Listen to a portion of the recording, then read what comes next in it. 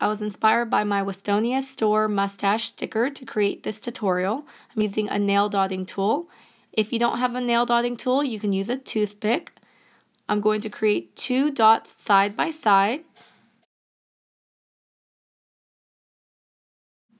Then I will curve outwards to create the mustache.